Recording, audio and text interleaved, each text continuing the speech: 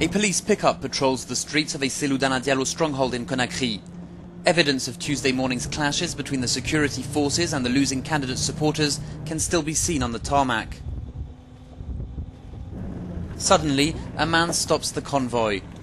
He says he's just been the victim of an aggression and shows the police in which direction the looters ran away. A few minutes later, another man says he was also attacked.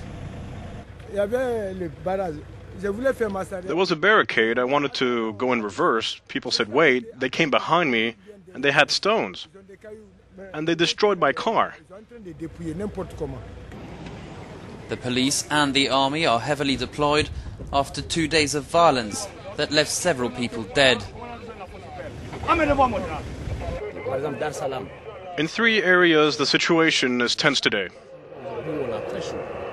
But this general is more optimistic. Generally, the situation is getting calmer.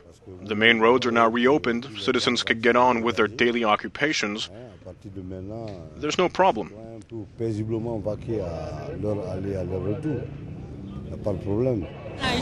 The police arrested several young men in the neighborhood on Tuesday.